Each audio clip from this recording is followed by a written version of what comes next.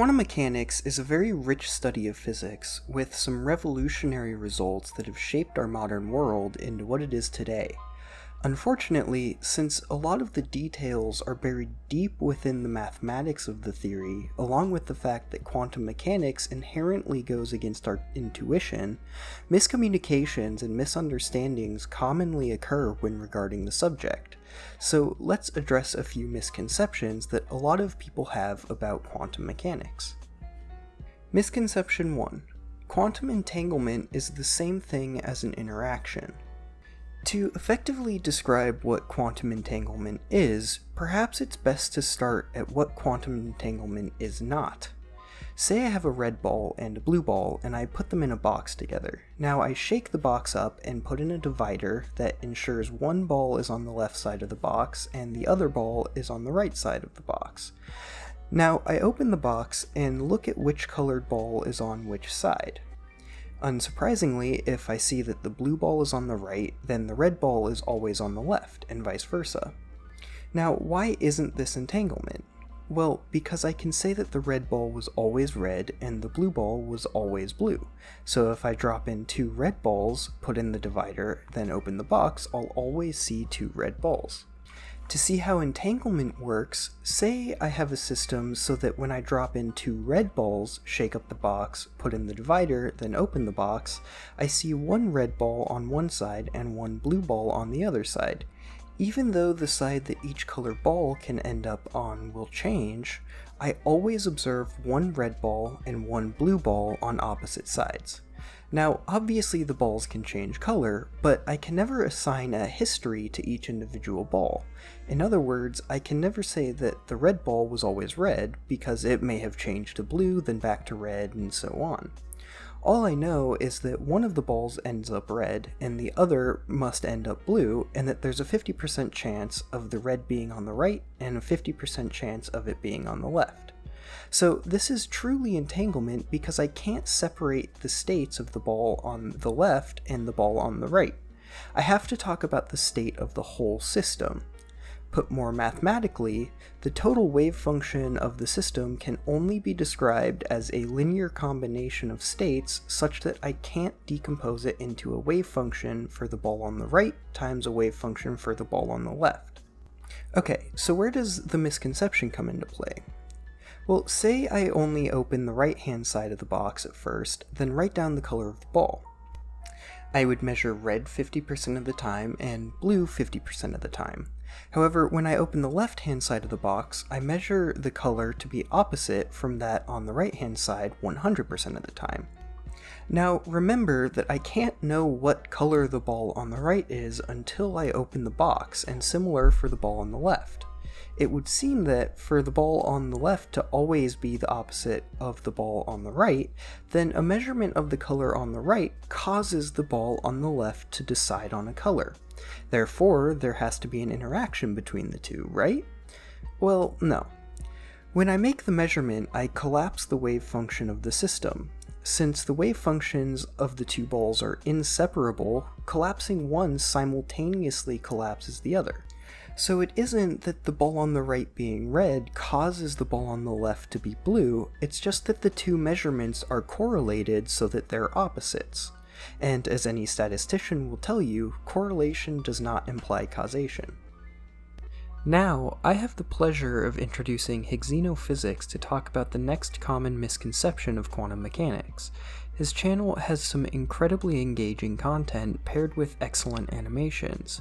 If you aren't subscribed to him already, I highly recommend doing so, and I'll link his channel in the description. Take it away, Higgsino.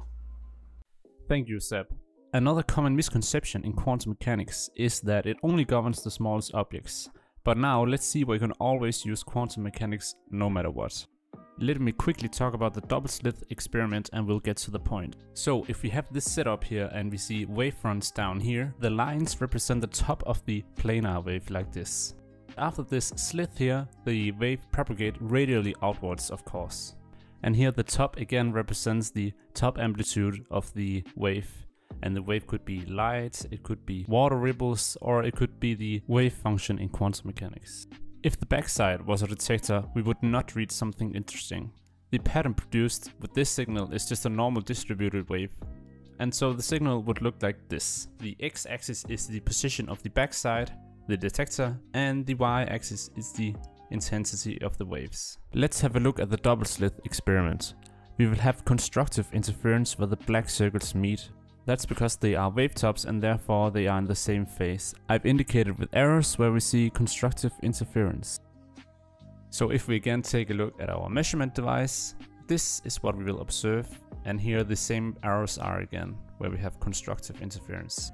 The dotted line is the intensity of a wave going into one very small slit as we saw in the beginning.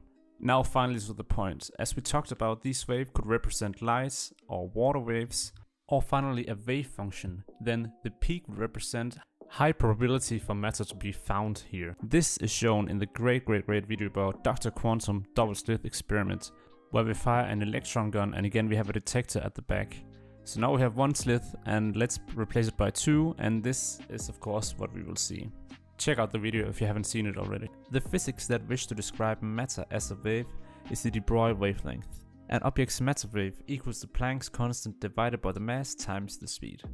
The wavelength in our setup would of course correspond to this distance here, as the de Broglie wavelength predicts a larger mass will equal in a smaller wavelength. So let's try and interfere with a heavier object instead. We can see of course the wavelength will get smaller, but notice what happens on the interference patterns. The peaks here of the oscillation gets much more intense. This animation shows what the detector would read if we have heavier and heavier masses and therefore shorter and shorter wavelength. The oscillations of the peaks in the detector get much more dense. We would see extremely many oscillations per centimeter if we tried doing this experiment of a 1 gram object. Nothing would have the resolution to distinguish these peaks, and so if we try to measure something, we would just see the average, and therefore the classical limit we are used to. And therefore quantum mechanics can be used for more than just smaller objects, but it tends to get too complex and too accurate to be useful. Misconception 3. Collapsing a wave function requires a consciousness. Now that Higgsino gave an excellent description of the double slit experiment, let's take it one step further. Since we typically have to describe the particles going through the slit by a wave function, we can't determine which slit the particle actually travels through, just like we couldn't say which slit water waves traveled through. Now, what happens when we put a detector over each gate so that we will know once and for all if a particle passed through one slit or the other? When we do this, the interference pattern disappears and we just get two light spots. So it seems like the quantum effects are only there when we aren't looking at it. Does the quantum behavior disappear only when conscious beings observe it? Well, the answer is no. As it turns out, quantum systems tend to be incredibly delicate.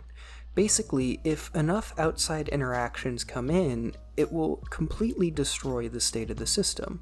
To see this, let's take a closer look at our setup. How do the detectors work? Well, the particles have to interact with the detectors somehow, or else we wouldn't see any signal. So it isn't really the fact that something with a consciousness is now looking at the system, it has everything to do with the fact that we've introduced some new interaction into the system which collapses the initial state.